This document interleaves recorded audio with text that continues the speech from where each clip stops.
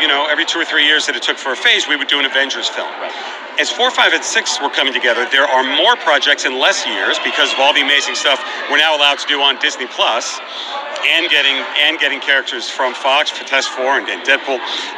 that it felt like, and certainly after Infinity War and Endgame, that we thought Avengers movies aren't cappers. So many of our movies now, the Multiverse of Madness, what you're about to see in Quantumania, are big team-up films introducing big parts of the mythology, and that Avengers films really should be the capper to a saga, which is really all we wanted to lay the groundwork for today, is say, we are currently in the midst of the multiverse saga, which will culminate into Avengers films.